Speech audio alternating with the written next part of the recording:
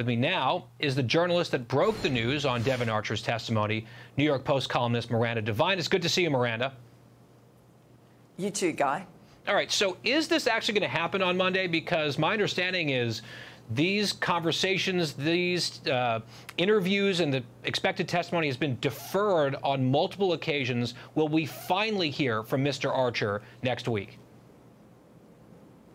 Yes, look, I believe so. I know that there was a lot of toing and froing and dates put up over the last 2 weeks, and they never really settled on one day, but they did settle on this Monday, July 31st, and so I believe that's going ahead.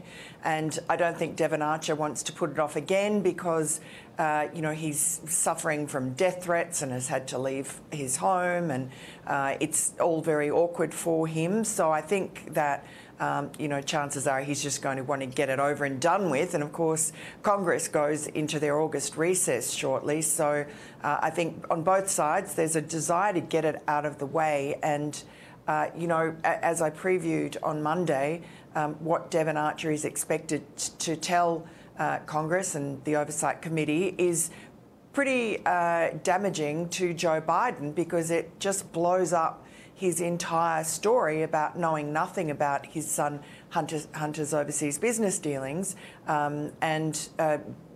Here we've got Devon Archer saying that, well, Joe Biden was dialed in by Hunter on speakerphone on up to 24 occasions to speak with his overseas business partners, that Joe Biden came along to 2 dinners at least at Cafe Milano in Georgetown, again to meet Hunter Biden's business partners, again while he was vice president. So it's very difficult for Joe Biden to sort of continue to stonewall. I noticed that the White House has changed their form of words. Now they're saying Joe Biden is not in business with his son. But, you know, that wasn't the question. That's really leapt forward a good deal. Totally. And we have the reporting from various sources about some of these in-person meetings. We have the testimony and the public statements on the record from Tony Bobulinski, who is another man in this realm connected to this family and their business. And then Devon Archer, you used the word awkward. This is going to be awkward for him. Why is that? Explain his relationship to this family and why his level of knowledge is important here.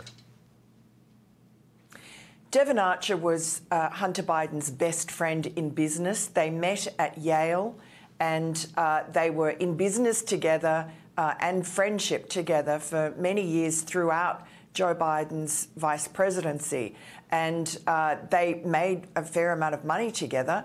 And then eventually, Devon Archer came unstuck with their last joint venture, which was this company called Burnham, which ended up dissolving into fraud convictions for numerous people involved, other than Hunter Biden, even though Hunter Biden was listed, I think, as vice chairman and earned a couple of $100,000. And Devon Archer lost millions of dollars on the deal. He's the one going to jail. And I think you know, he would feel fairly bitter about that. I know friends around him say that he feels that he's just been abandoned by the Bidens, having been promised by Hunter that he was family, that he was blood, that he was a part of a great family, the Bidens, who would never abandon him.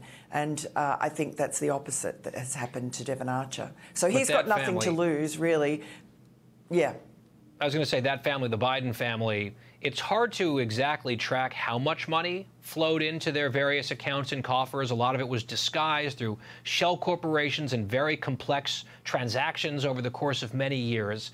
Nancy Mace, who's a Republican congresswoman from South Carolina, she ballparked at least one figure. Here's what she said. Listen.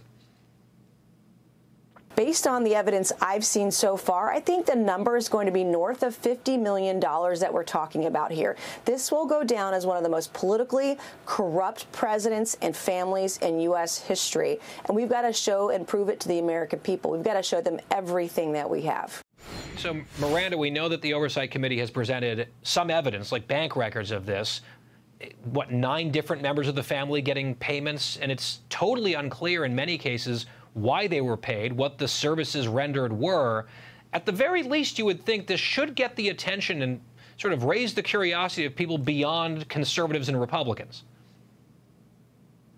Well, absolutely. And look, we have the testimony from 2 IRS whistleblowers who were the 2 investigators looking into Hunter Biden for 5 years.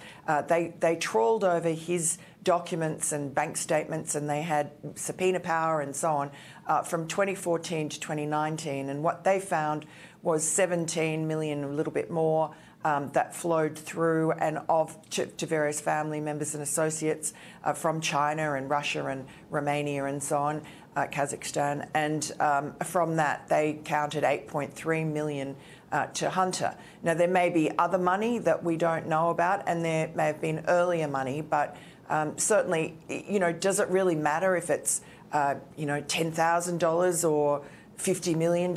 It's still money that came through in very suspicious circumstances, and which revolved around Joe Biden, the then vice president, the power and influence that he wielded in the countries that were coughing up all this money. So that's where it becomes relevant today, to the fact that you have a president sitting in the Oval Office who may be compromised in the eyes of those countries that spent all that money on his various family members.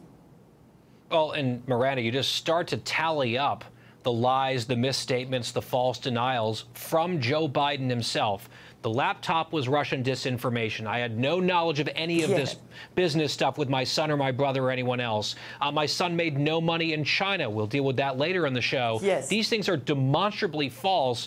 And you would say where there's a lot of growing smoke, there might be some fire. And following it all is Miranda Devine. Miranda, thank you. Thanks so much, Guy.